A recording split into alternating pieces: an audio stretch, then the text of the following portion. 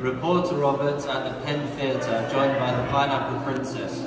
I've just witnessed her weird, wacky and wonderful performance. Please describe your performance. My show is like a silent comedy clown show. I don't talk throughout it, and it's about love. I kind of fall in love with a pineapple, and it's a bit wacky, as you said. I think I covered it. Yes. Yeah. A bit of music. Yes, a lot of music, ballet, I read people's tarot. Yeah. Entertaining, I highly recommend. Yeah. But I am biased because I like pineapples.